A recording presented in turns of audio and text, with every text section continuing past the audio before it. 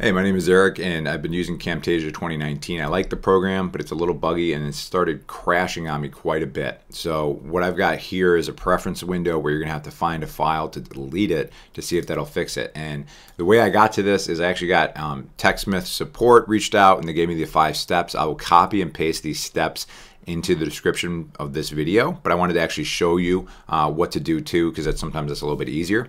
So going back here, the first thing you want to do is close out of Camtasia and then confirm that you've closed out of it using the activity monitor. So when you log into activity monitor, if it's on any of these reports showing that Camtasia is active, clearly you have not actually closed out of it. My particular case, I am recording this on Camtasia right now because I can actually use it. Before it was crashing every single time I tried to record. But you want to quit and then confirm that you've quit out of the program with the activity monitor. So the next thing you're going to do is, I'll do this fresh, is you're going to go to your Finder. And then what you want to do is go to the Go menu. And when you hold the Option key down, right around here, the library is going to open up. So I'm holding Option, Library. So what that's going to do is it's going to kick you to this folder.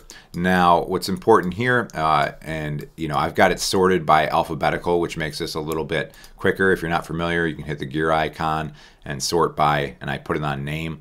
And then I'm going to go down to Preferences, all right?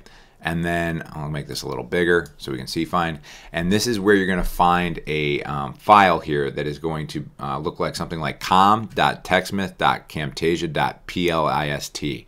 So when you find that, and of course if you have this alphabetical, it's a lot easier to find. There's a lot of stuff in here. You're going to drag it to your trash, which I've already done, and that's why I can actually use the program right now.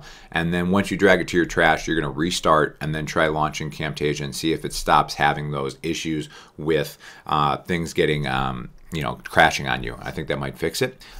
Give this a thumbs up if you found this helpful, and hopefully it fixes the problem for you, because it's super frustrating when you're trying to create content real fast and you're having these issues. So, all right, guys, appreciate you watching, and take care.